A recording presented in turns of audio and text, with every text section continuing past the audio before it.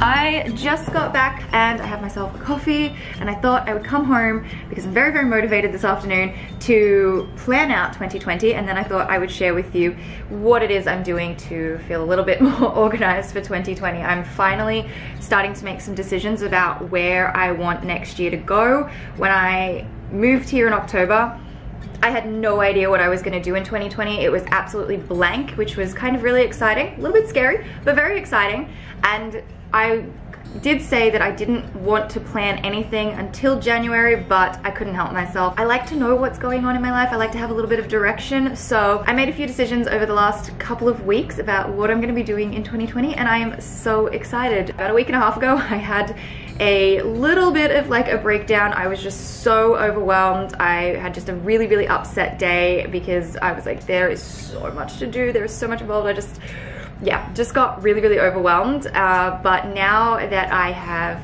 actually put things in motion, I'm feeling a lot better, and I feel so much more prepared. To start off this video and to start off organizing and planning, I wanted to share a method that I like to use when I have no idea where to start, when I'm feeling completely lost and having no direction or plan for 2020. I felt completely out of control and I just was not having it last week. So when I feel like that, this is the method that I go to, and I wanted to share that with you. So grab a notebook or, a piece of paper, anything like that. Actually, you'll probably need multiple pieces of paper, because with this notebook, I'm gonna be tearing out pages. I am categorizing my entire life. There is going to be a Canada category for all of the things that I need to put on a list to do for Canada, and then there's gonna be a YouTube category with all the things that I need to do for YouTube. I have a website one because yes, I launched my website and then I did nothing with it, which I'm so frustrated about.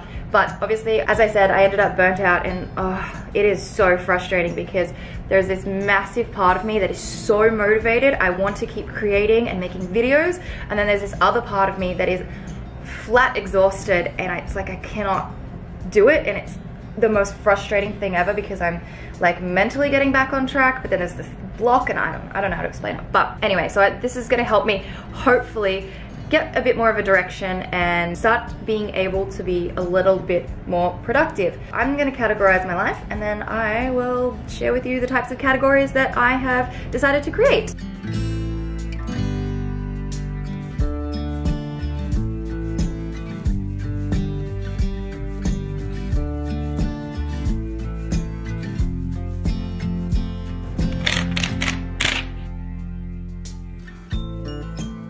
I have a few categories already, and I'm going to share some of them with you just to give you an idea of what it is that's sort of playing on my mind at the moment.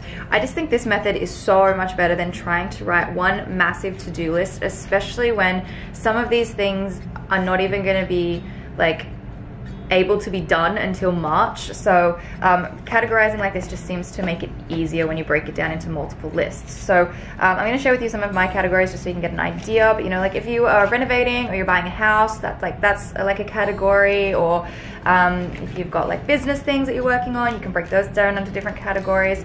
Yeah, there's just so many different things that you can do, and it's just easier to break it all down. So I have an Australian category which has just tying up loose ends, like I need to cancel my gym membership from there, and also just do some stuff with my storage locker and my furniture. I also have a, like a Canada list. So I've got Australia and Canada. The Canada one, I just need to do like some more document stuff for like visa things and researching different things to help get myself organized to be able to come back. So that's that. The list was a little bit longer the other day, but I have done some things like today, ticking things off. I have a digital category. So I have multiple emails and I just need to consolidate them. And I was actually thinking about this today. I'm going to be doing like a video about decluttering and organizing stuff digitally. And there's a few things on here that I will share with you in that video as well. But like also TV subscriptions and just subscriptions in general, which also kind of comes down under finance as well, because I have a finance category, which means, I have to start looking at organizing my tax, because when I go back to Australia, I will need to do my tax, as May is the time that everything is due. So I have to do that. I also need to, go through like my subscription accounts and just check my debits and stuff, because there's money coming out and I don't like it, and I just want to be more in control, and just run through some of my expenses too and see where I'm spending way too much. And then I have a YouTube like account thing, which has some sort of like, you know, direction of where I want to take my channel, some ideas, things like that. So that's the digital one. I also have a work in emails one. This is just more applicable to sort of like brand deals, sponsorships, things that are in my emails that I really need to get on top of and have a clear vision of, especially in, say, I would say like the next 6 weeks. So that's really important. And then I also have a personal list, and the personal list is just stuff that's like, you know, I've got to message certain friends, check in, organize plans. New Year's Eve, it's coming up. My friend Chelsea is coming to stay with me for a couple of weeks, which is going to be really exciting. So I'm not sure what the beginning of January would be like having her like stay with me. But anyway, this is just a start to my list. This is not a one-day thing. I'm going to be working on this list over the next couple of weeks. This is a starting point. I might write these up a lot neater in like maybe a digital form, like in the Todoist app or something, so that I can create better lists. But I do just love starting with pen and paper and getting a messy copy, and I just think this is the best starting point. So if you're feeling really overwhelmed and you have no idea what's happening in 2020, just grab some sheets of paper and just start categorizing your life. And sometimes these things only have 1 or 2 points on them, but there's still a category and they're still important to make. So I think this is the best place to start. I feel better knowing that I have this massive to-do list, but it's broken down into smaller to-do lists, and it makes me feel better. So that's probably the first part of planning. The second part of planning is I now need to decide what sort of calendar diary system I'm going to be using for 2020. This is my favorite part of every year. I do plan to go stationery shopping over the next week or so. Here in Canada, I know of like Chapters Indigo, or Indigo Chapters, whatever it is. If you have any other stationery suggestions or recommendations, please let me know, because I'm after some cute stationery to get me more motivated for the new year. But I have been looking at some of their diaries, and I'm gonna grab my laptop actually, and I'll go through some of the stuff that I've been looking at. Okay, so I think I want a weekly planner thing. So I used to have a bullet journal before, but I don't think I'm feeling a bullet journal. I think I actually want a structured diary. So that's what I might go with, and I've picked out a couple online. I haven't seen them in person yet because I just haven't had a chance to get in and go and see them, but I'll leave some of my favorites listed in the description, but I'll show you what I'm thinking of doing. Okay, so I'm on the Chapters Indigo website. Where are their agendas and planners? I have had a look already, just a couple. There's like a really pretty green. I love green right now. One I'm looking at, let's find it. Oh, look, it's down here where I've already recently viewed it.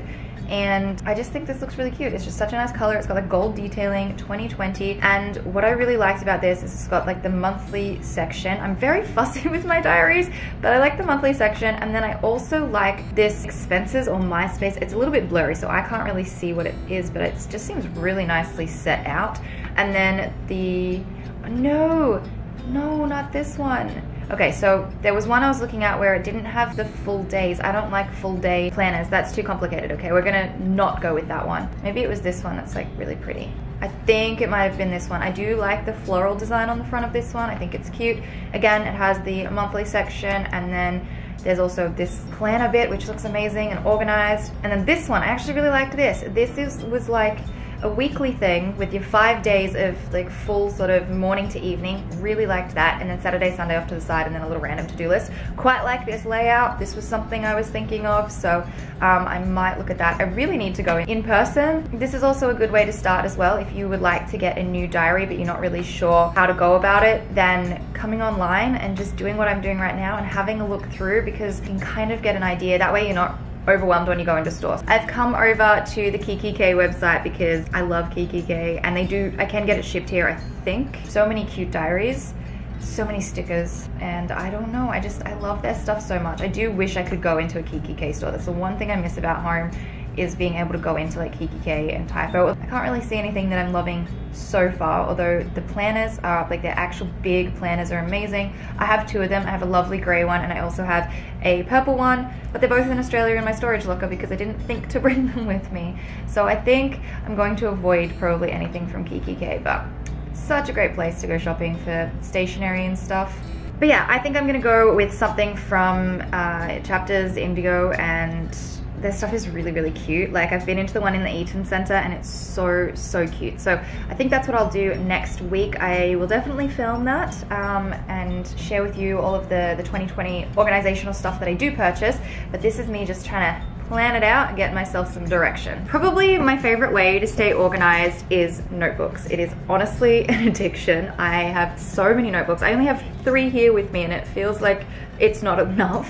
I have a massive collection back in Melbourne, but they're actually all full. I usually like to have a couple of backups just in case. So this one here is my backup. It's empty and I don't use it. I got this recently. This is from Chapters Indigo. Is there like a, do you say Chapters for short or Indigo for short?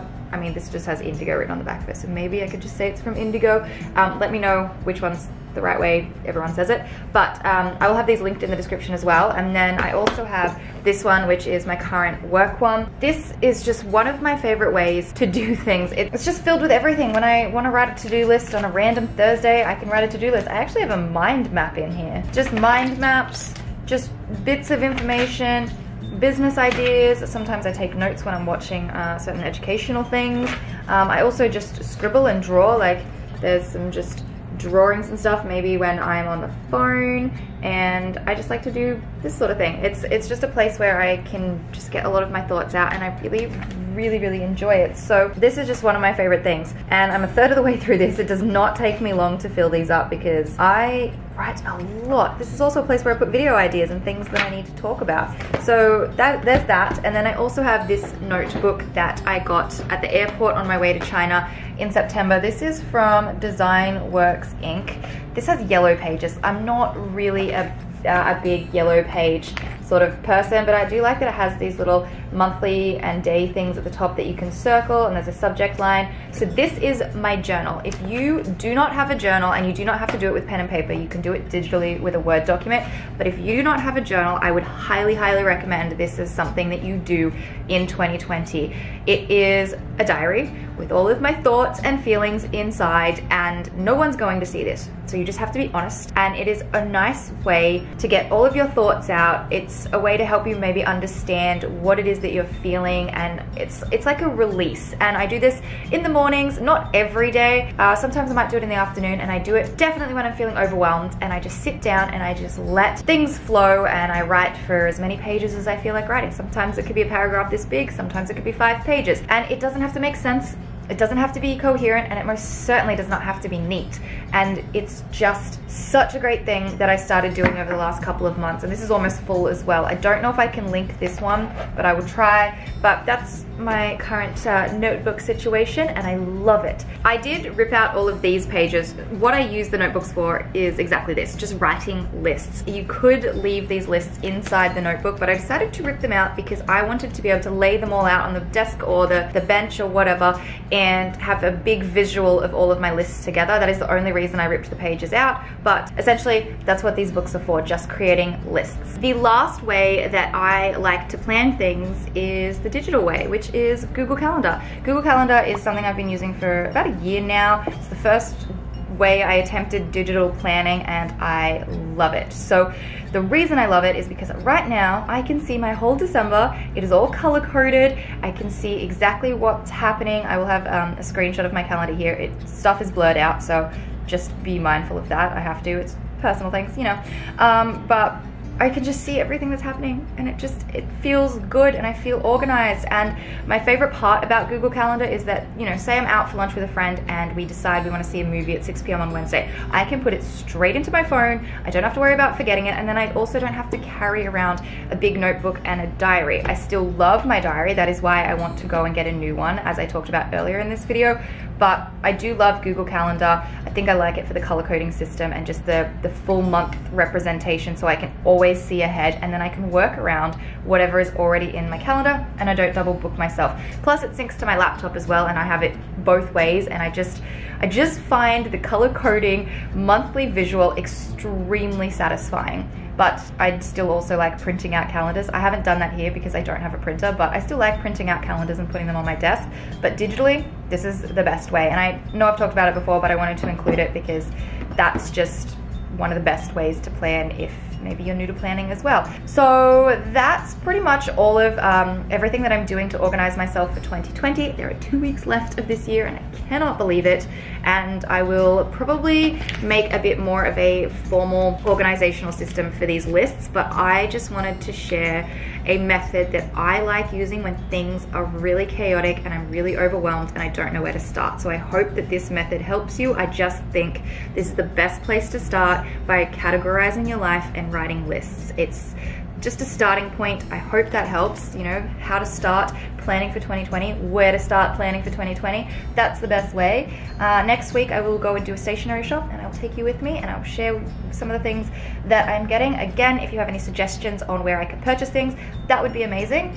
But yeah, I feel more prepared for 2020. I feel like, as I said in the beginning of this video, that things are in motion. I have a direction, I have a plan, I have goals. It's all happening and I'm really, really excited. I'm feeling good about next year. Let me know how you are tracking with your planning. Have you started? Are you going to wait till January? What are your favorite organizational systems? Let me know, because I love hearing about what everyone else does because it gives me more inspiration. And yeah, I think that's pretty much it. So up the top here, you can check out my last video. Down the bottom, I will leave a link to another one of my videos and I will see you in the next one.